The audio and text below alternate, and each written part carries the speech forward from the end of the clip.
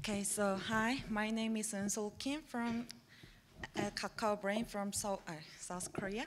Actually, me and Yu Jung and Woo Young are the member of Kakao Brain team named on GQA Leaderboard. Actually, we are very happy to present our work at this workshop as the winner presentation.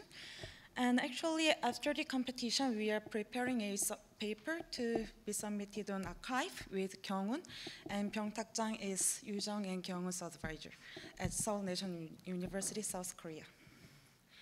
Okay, so actually, we have been trying to solve two fundamental problems of multimodal learning tasks. So the first problem is to align the information level between modalities. So as you guys already know, each low-level signals from the multimodal inputs usually pre-processed using their own pre-processing method, and the low-level signals is presented in a feature vector, and those feature vectors are combined into the joint representation. But here, we focus on the disparity of information level between those two feature vectors, and we argue that those two feature vectors should be aligned on same information level before combining into the joint representation. So that was the first problem we want to consider. And second problem is we want to consider the higher order correlation between modalities. So conventional attention methods for multimodal learning, typically the attention methods try to model the element-wise interaction between just two feature vectors. Or recently, some works like MFB by Zhou or bilinear attention networks by Kim et al. Are tried to model the high-level interactions such as object in images and words and question sentences.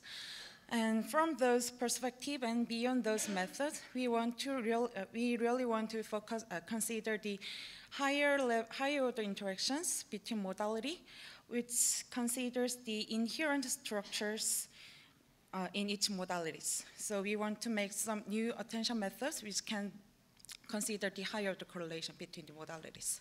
So those two are problems we want to consider. And so here are some ideas suggested in this work to resolve the mentioned two problems. So first of all, to align the information level between modalities, we suggest to use the symbolic and structural representation for both multiple modalities. So for example, for the image representation, we suggest to use the scene graphs as the symbolic structural representations. And for the question modality, we suggest to use the dependency tree with the tokens as the symbolic structural representation.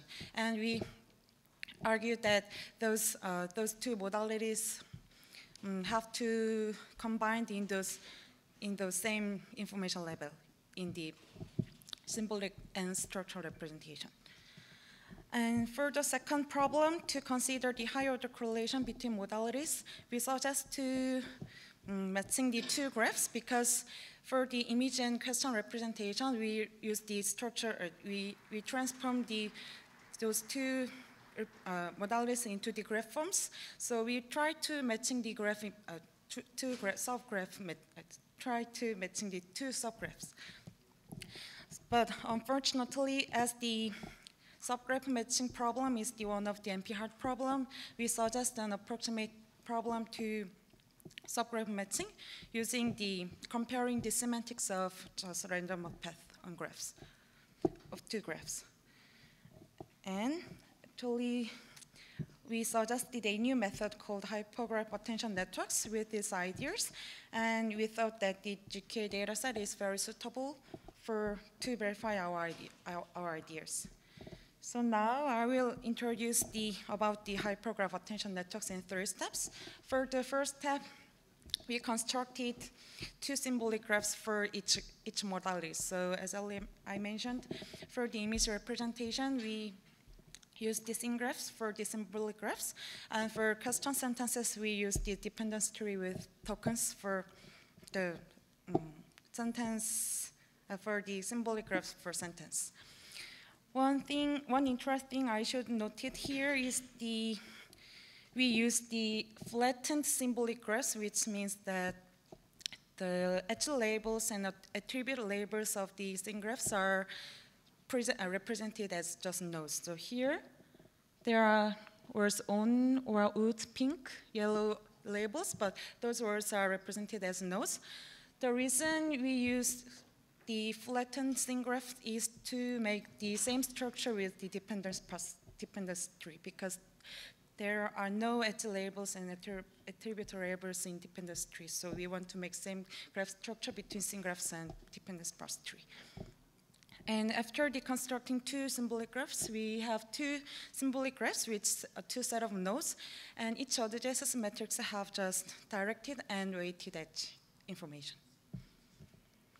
And after constructing the two symbolic graphs, we define a two transition probability matrix according to the number of outgoing edges of each graphs.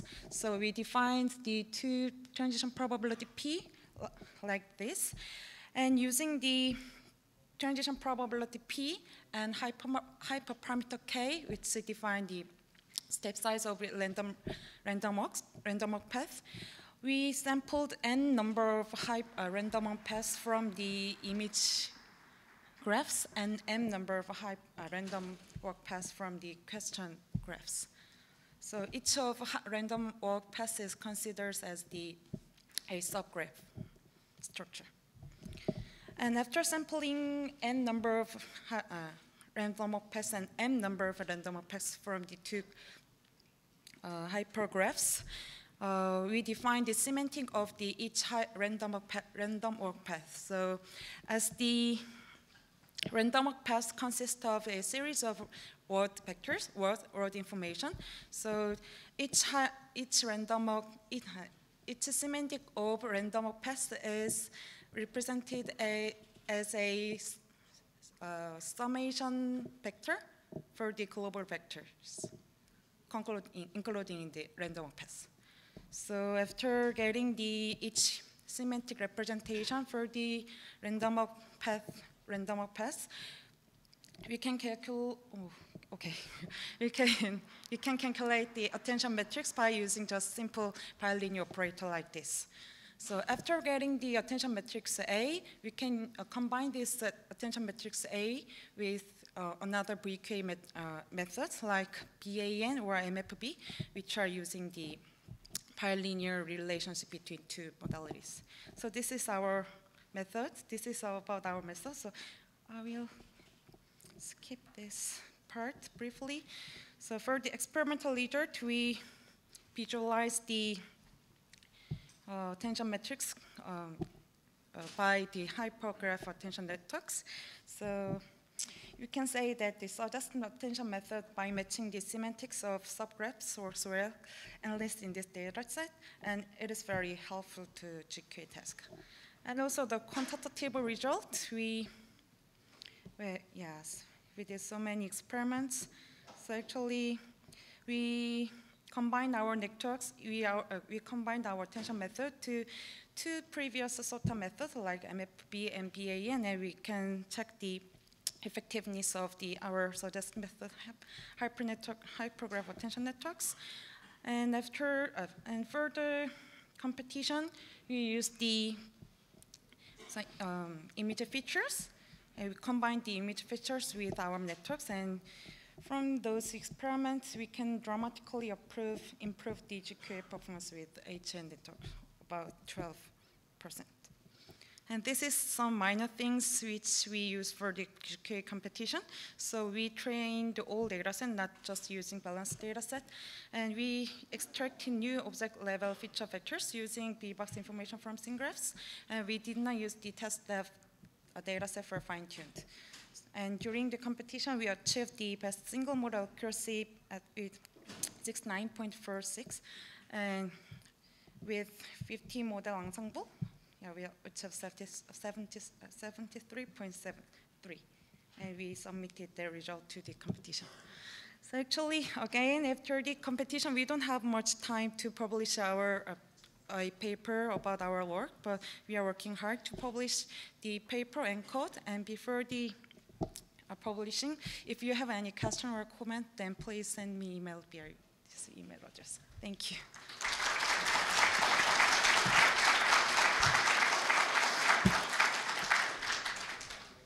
Thanks a lot.